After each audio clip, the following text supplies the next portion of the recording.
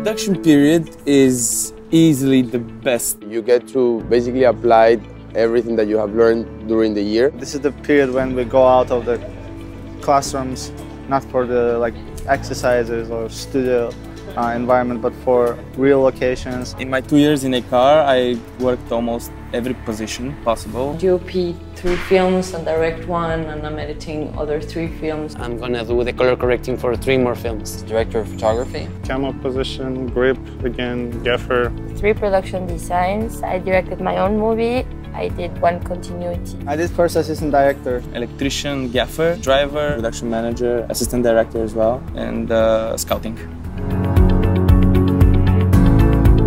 It was fun. It was pretty cool. There's a lot of stress. It's like a working tension, so there is no I don't like you kind of things. It's always very, very professional, and the students try to get this professional experience. Every director wants different things, every director of photography wants different things, and that gives you an endless possibility to learn and experiment with light, learn new equipment.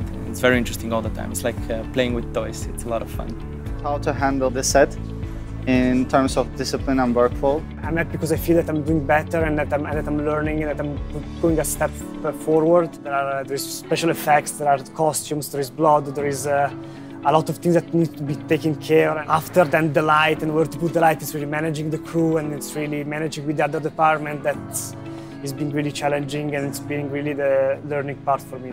You also help to move the lights, you help to shape the ambiance of the set, and you help bring it all together. To keep the crew efficient and to keep the set efficient, and to focus more on what we are supposed to get for the whole story, for the whole film in a big picture. The importance of pre-production and the importance of testing equipment before you're using it. I think production design is very difficult. I like it because I think it's the most creative part of a film. You actually get to bring colors, accommodate things, and it's very creative and it's very hands-on.